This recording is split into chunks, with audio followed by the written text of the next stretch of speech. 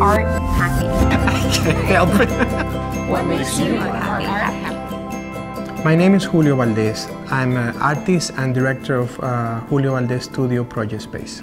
I've been doing the Affordable Art Fair, I think this is my 10th year, and I started as Julio Valdez Editions because I specialize in non-toxic contemporary printmaking, so we were showing edition work.